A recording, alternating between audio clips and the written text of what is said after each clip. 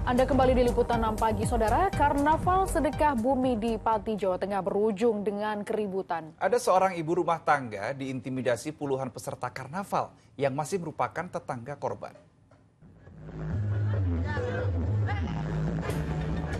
Karnaval sedekah bumi yang rutin dilakukan warga desa Waturoyo, Kecamatan Margoyoso, Pati, Jawa Tengah awalnya berjalan seperti biasa.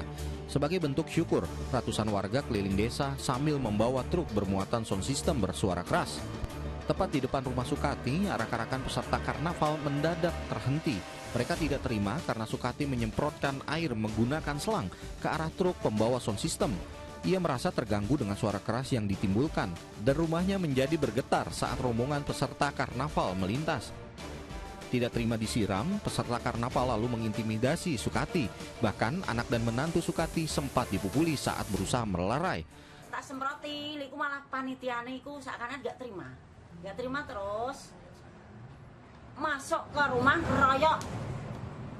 Anak-anak yang ada di sini, anak-anak sekolah semua itu loh, nggak ada yang orang tua, anak-anak sekolah, terus lalu nonjok anak saya kena hidungnya, terus sampai nggak sadarkan diri. Dan ibu ini merasa nggak senang karena mungkin suara musik itu yang terlalu kuat, jadi mengganggu ibu itu.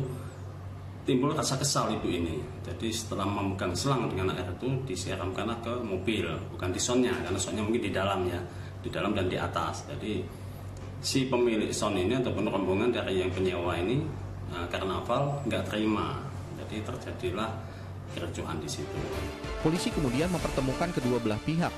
Mereka diminta berdamai karena pelaku dan korban sebenarnya masih bertetangga di Kecamatan Margoyoso. Arif Nur melaporkan dari Pati, Jawa Tengah.